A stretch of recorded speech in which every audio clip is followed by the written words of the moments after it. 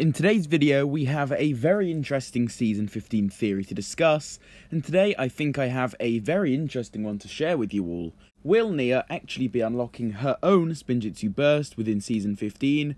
You clicked on the right video, as that's exactly what we are going to be talking about in today's video. Let's get started.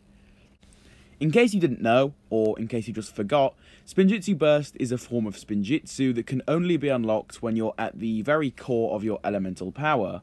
For example, Cole unlocked his when he was in the dungeons of Shintaro, as that's where he's most connected to his earth elemental power. So it'd only make sense he unlocks it there. Now the interesting thing is, in Season 15 we know that it will be taking place underwater, and it is going to be a Nia season.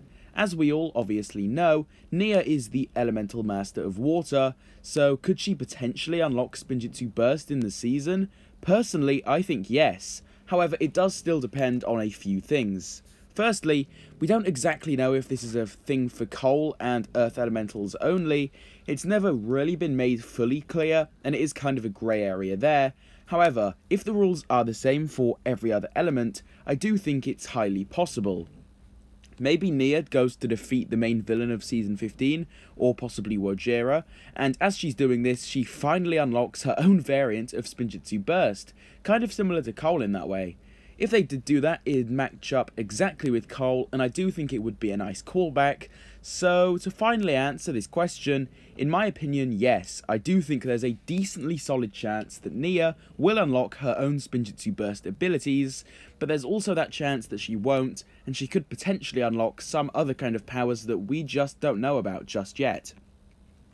So hopefully you did all enjoy today's quick theory video. If it was informative and if you did enjoy it, be sure to leave a like on it.